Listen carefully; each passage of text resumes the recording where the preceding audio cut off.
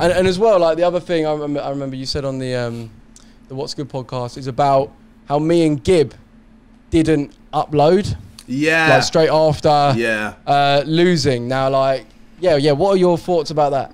Well, so obviously, you know, when you uploaded your video saying congrats to me and all of that, bro, that video banged. That video got millions of hits. Bro, you should just continued, man. You should just continue doing your thing. Kind of like what Logan's doing right now. Like, Logan lost, and obviously, bro, he had everyone clowning him, this and that. He was a meme, this and that. All the sneezing shit, blah. And then now he's just gone, fuck it, I'm just going to go back to doing what, you know, I was good at. And that was just doing YouTube videos. And he's found his, I guess, form where he makes videos similar to like David Dobrik.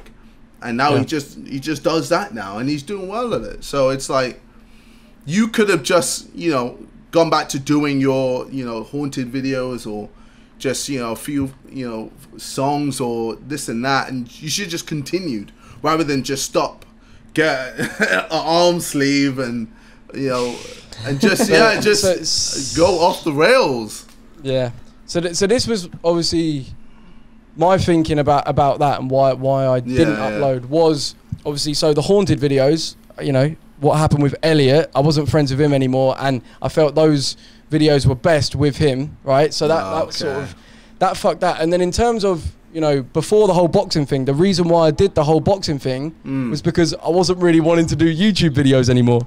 So it's like, so saying like, oh yeah, just go back and do your thing. It was like, mate, like, I did this to get away from doing that. So do you know what I mean? Yeah. Like, it wasn't like I could jump back into it. And then obviously I went away, took time off, came back, and then when I started doing videos, fuck me, were they cringy. That music video, bruv. Malfoy. Do you know what I mean? Like, I tried to like get back into the swing of it, but it was like everything I tried to do was just well cringy, and just like I wasn't feeling it. It's because you'd matured.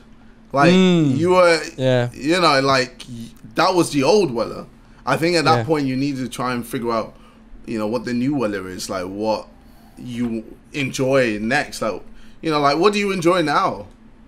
Well, this is the thing. Like, the thing I enjoy most is doing, like, shit with the boys, or doing stuff where I'm, you know, interacting with other people. I'd say the most difficult stuff is when it's, say, just like, I'm at home and it's me and the camera, you know, and I'm trying to think of something to talk about, you know, but with isolation, that's kind of all we've got, which is why, obviously, in that video I made when I was like, oh, ending this now, and I said, you know, how JJ just effortlessly does videos, like, you know, when you do these reacting or these Reddit videos, are, like, genuinely, do you find that stuff funny, or do you have to like sort of go along with it for the video, for the persona of being KSI? Or, oh no, I find that funny. Like, I don't look at my Reddit. I never look at my Reddit. The only time I look at my Reddit is when I record, because I know if I, you know, it's long having to try and fake the reaction and all of this and that. So I just go and look, and like, if it's funny, then I laugh. If it's not, then I don't, and that's just it. Like, I like with my second channel, I like to just be real, if that makes sense. Yeah. So I don't have to try so hard. I just get to just be me, and it's just, I think it's just easier that way. And, you know, if people don't like it, fine, you know, it is what it is. And if people do, cool. Like, and obviously you gotta be smart with how you title things, you know, thumbnails and all of this and that. But ultimately, you know, people have subscribed to watch you, and if you're not enjoying what you're doing, then they can tell, and it's long for them and you. So you might as well just do what you enjoy doing and not care. Like, stop trying to be the old you.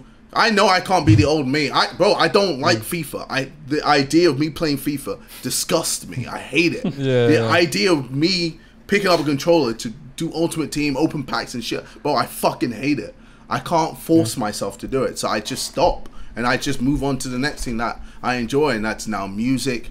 And you know, these reaction videos or the Reddit videos, it's easy, it's calm. So like, yeah, I guess that's where I'm at with that. So it's not like I fake it. Like, I don't need to fake it. Like, I think like you say, like, that is where you want to be. And has there ever been a point where, you know, you've gone, all right, I don't enjoy this thing, but there's sort of nothing I can really think of that I enjoy doing. Well, like, have you ever had a moment like that? Didn't you touch on this in the What's Good podcast? You said you took like a 6-month hiatus. Yeah. And you could sort of relate to Joe when he took his break as well. I remember in 2017, I was sick of making just like random ass videos. Like I was just done with it. I remember one of my last videos was the golden saxophone video when I was just doing that crazy shit. But after it, I was kind of just like, man, I can't be arsed for this, man. I'm just done with this. So I just stopped. So that's what I mean. Like, it's not like I forced myself to do it. I just stopped. I just, did the whole black thing and all that. I guess maybe that was a bit over dramatic, but I just wanted to just, leave social media and just do my own thing and just, I guess, just explore, see the world and all that. Live your life properly. Live my life, yeah. So, I guess it makes more sense why you stopped when you did, because I guess you were at a similar period, and I guess I came back with the music. Like, that's what I was passionate about, and like I didn't care what people were gonna say. Like, I'm lucky that I have a good fan base that will be with me, through thick and thin. But I didn't know I was gonna get views on that Creature track. I was just like, it is what it is. Cool. I went to Ghana, filmed it, blah blah blah, and that was it. And I posted more music videos, and I kind of just was all over the place. But I kind of found my lane with the music. That's where I found my passion, and that's what I enjoyed doing. And I didn't care what anyone said. I was just gonna do the music. And now, like, people are cool with it. People accept it now. Before, they were like, oh, stop doing the music, you can't rap, blah, blah, blah, blah. Now they're like, alright, yo, I fuck with this. Like, people actually enjoy listening to my music now. And like, oh shit, it's, getting top 10 in the charts and all this and that. But you just have to be persistent with it. You have to keep going. You can't stop. You can't let people tell you what to do. You have to just do what you want to do. Straight up. And do you think, obviously, so if the boxing thing didn't happen, do you reckon you would have gone more into just the music? If none of the boxing was about. 100%. 100%. Yeah. That's just where it would have been. Like, I've always been doing music. One of my oldest videos, I was doing a rap of me 5v1 against just random people online for Search and Destroy and Call of Duty. Like, it's just simple as that. But like, I've always wanted to do music. I've always been a fan of music. And like, I've just got better over the years. And with normal rappers or musicians, a lot of the time no one sees the trial and error beforehand. They normally just see the hit, and then they just keep making good songs from then. Whereas people have seen me make shit songs, and then slowly progress and get better and better and better.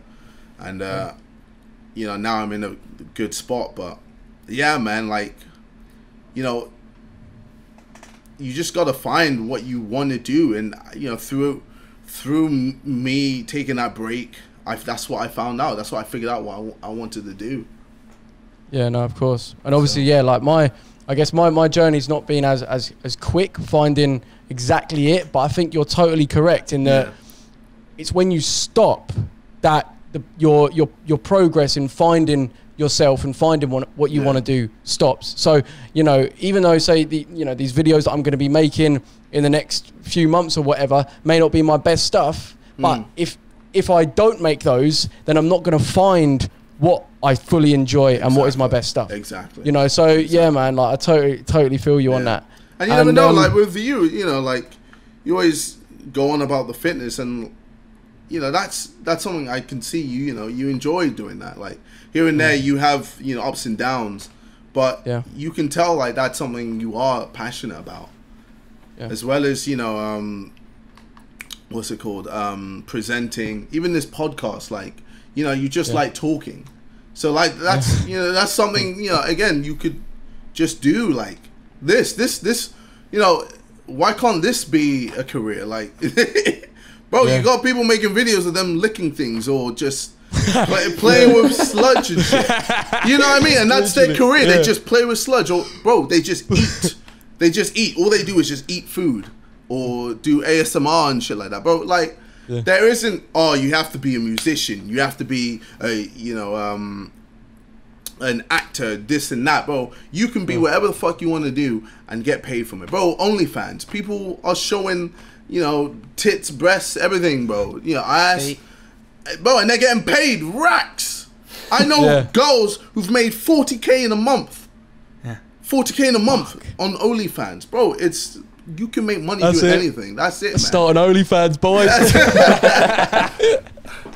But yeah, it's, bro, the world's your oyster, man, and like, you should never put yourself in this box. You should always just do what you want to do, and eventually, money will come, and you won't even care about the money because you're just having fun.